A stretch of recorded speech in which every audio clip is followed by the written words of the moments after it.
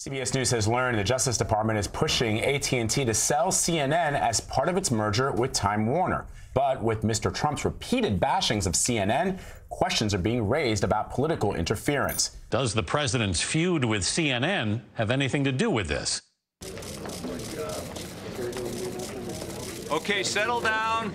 I want to put an end to the rumors that the Justice Department is holding up the AT&T Time Warner merger over President Trump's feelings about CNN.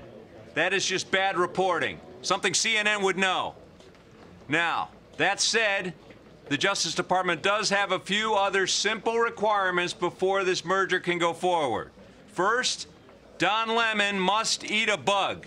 It can be any bug, but it has to be icky. Like one of those things that looks like a cockroach, but it can fly. Has to be on that level. Second, Wolf Blitzer's Situation Room must be downgraded to the Situation Shack.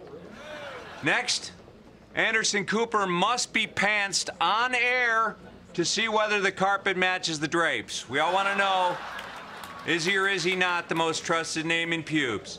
And finally, CNN must now call itself Fox News and replace its entire staff with Fox and Friends. Any questions? Oh, and CNN can't ask questions. Shut up. It's The Late Show with Stephen Colbert.